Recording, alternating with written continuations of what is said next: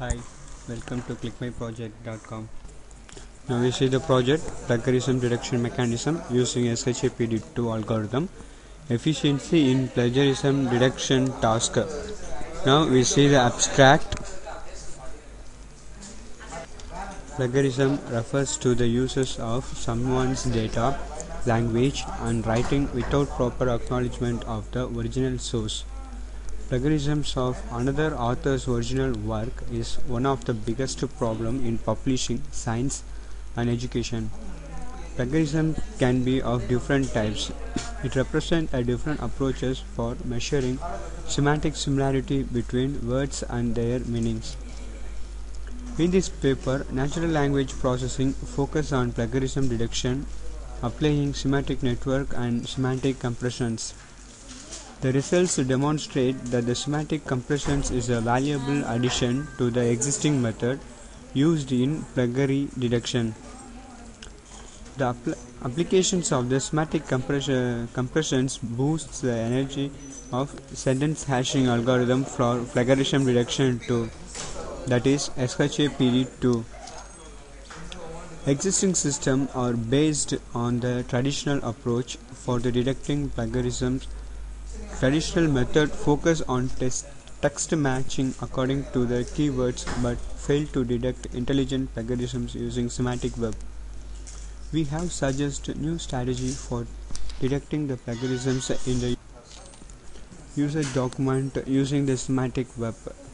In the paper, we have proposed architecture and algorithm to better detections of copy case using semantic web search. It can improve the performance of copy case detection systems. It analyzes the user's document. Now we see the data flow diagram. Data flow diagram is a flow of a project's status, which is a symbolic representation of the project. In this data flow diagram, we used ellipsis symbols are indicated as the start and terminations of the project. Rectangle symbols are indicated as the status of the project. Diamond symbols are indicated to check the condition whether it is true or false. Arrow are represented as the flow of a project. Now our project's content to start, which is indicated the ellipse symbol. Now we have moved to select the file format. In this file format, we can compare .pdf, .ex, .docx, and etc. Insert the files, which is our original content compared to the another files. Extract the inserted files, then remove the stop words, store it to the repository, then clustering the files. After cluster, we have to reduce the content. Then we have to calculate the similarity values using edit distance formula in the sentence hashing algorithm, which is based on the Leverstein's similarity values. We have to find the similarity values of the extracted contents, which is greater than 0.5, that is the values are false, then result depend on the similarity values. If it is true, content not saved, otherwise the project has going to stop. Now we see the implementation of the plagiarism detection. This is our home page. We have to click home.java, which is the source file, to be selected to run first, which is will be open this window. Now click next to move to the next pages. Here we have to select which file we want to do. We select as a .pdf format. Select the file, which is choose the file which to be compared to the another software. Here we have to select swarm.pdf. Now we press extract to read the content of these files, which is shown in the text area. Now we process, which we move to remove the stop words.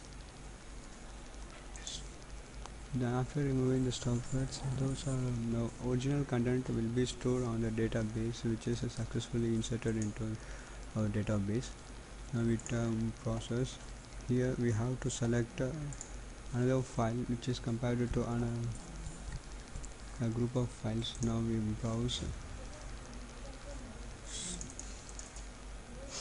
select the data set file where we have to place the. Now these are our PDF files. This will be compared to our original content extraction. In this process, same what are the contents are presented in the PDF files which will be read into print displayed. Next, move to proceed. Same process again, remove the stop words. Here we have to show the number of files as a PDF files as our original content are to be displayed. Now store the stop words. Each are stored in separated files into our database. Data is successfully inserted into database. Now we have to move the process. In this process we have to clustering the data, which means each data will be each file formatter will be clustered. For example, our original content with the comparable files are as a one cluster, another files also another cluster. We have then number of files are compared to our original source. Each is considered as a clustering files. Now click cluster, which is our original file documented. Remove stop words. It is compared document stop words. Now reduce. We have to reduce the content. Original document. Now we have to find the similarity value in which data files are compared to our original content. For similarity values, here we have to calculate the edit distance similarity value. Original document and comparative document are same. It will show as a similarity value 1. Otherwise, it will be presented on the number of files here. This is our original comparable document. This is comparable document. Then proceed to next window. Here we have to calculate the result which file. In comparable document, each file name, these three files are our comparative document of our original files, which is ontology.pdf similarity values are 0.097, then pack.pdf files are 0.092, then swam.pdf is 1. Here we have to find out the final result. What is the answer of our plagiarism software deduction? Our original content is form.pdf, then the data set files is also the content, same content, so which is 100% is same for this similarity. Other two files are not similar content.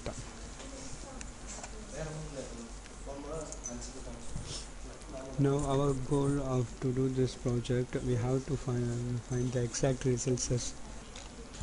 Now we conclude our project. It will be shown 100% result whether our original content are similar to the comparable document, which is very helpful to the research oriented process, whether the content or copy from various files or it's shown as the original content. Thank you for watching.